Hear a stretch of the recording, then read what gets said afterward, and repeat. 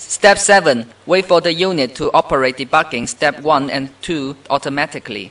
If the master module is incorrect, error code CC or CF will display on the LED 3.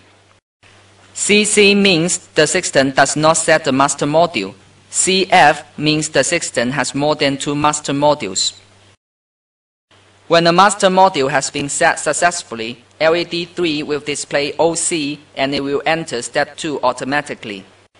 If no master indoor unit is detected in step 2, LED 3 will display error code L7. In this case, all outdoor unit buttons are temporarily not functional.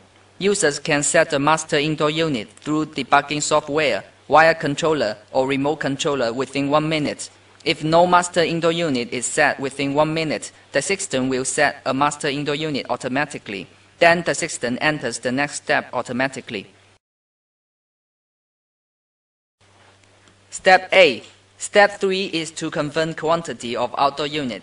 If the display quantity is consistent with the actually connected units, the unit enters step 4 automatically. If the display quantity is inconsistent with the actually connected units, power off the outdoor units and check whether the communication cables are connected correctly.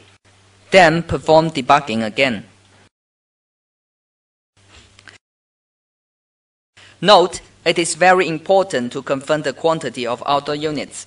If the confirmed quantity is inconsistent with the actual quantity, the system may run improperly.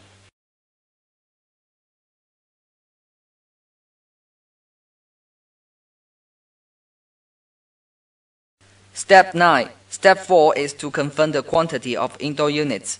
If the display quantity is consistent with the actually connected indoor units, please press Confirm button to enter step 5. If the display quantity is inconsistent, please check whether each indoor unit is power on and then check whether communication cables are connected correctly.